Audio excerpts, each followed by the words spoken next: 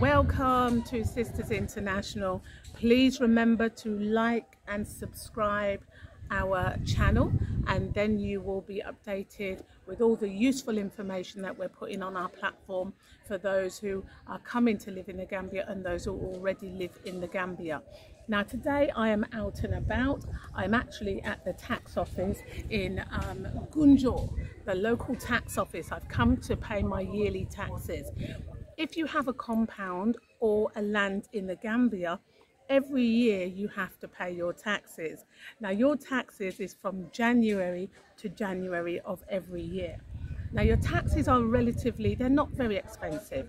So you'll be asked to pay 150 dalasi. 150 dalasi for empty land. That is your empty land taxes. Now if it's 72 dalasi to the pound, you do the maths. It's not very expensive. So 150 dalasi for empty land.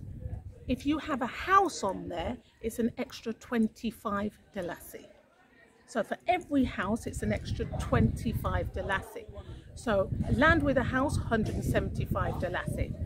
A land with two houses, 200 dalasi, and so on. So you might say, well, how do they contact me? Because if you don't pay your taxes for 3 years, they will remind you. How do they contact me, V? How do they send me a reminder? Well, when you pay your taxes, you leave a telephone number with them, whether it's international or in the Gambia. They will phone you or message you and contact you and say, hey, remember, you need to pay your taxes. If you still don't pay your taxes for 3 years, what will happen is the tax office will send an invoice to the alcalo.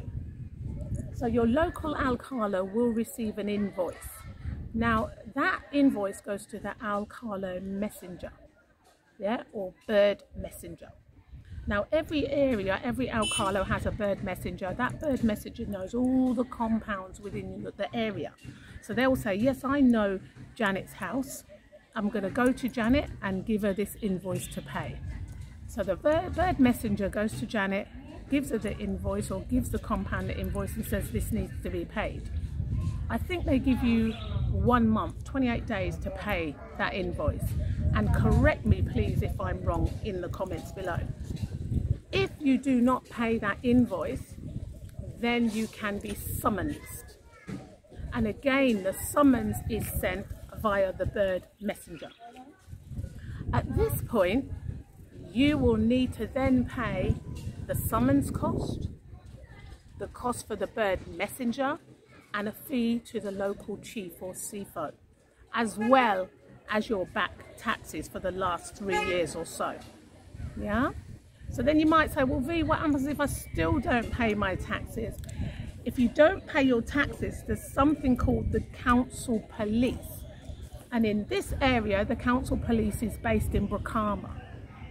They can send the council police then to your property and you can be arrested for not paying your taxes. And you can be held until all your back taxes have been paid. So what I'm saying is, pay your taxes. If you have land in the Gambia or you have a compound in the Gambia, January to January, pay your taxes and you'll be given an electronic receipt. Take a picture of your receipts and keep them, or copy your receipts, because they are on receipt paper and sometimes the ink fades.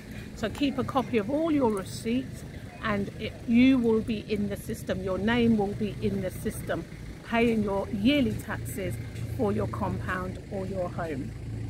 So I hope this has been useful. If you've got any questions or if I've said anything that needs clarification or adding, please add to the comments below.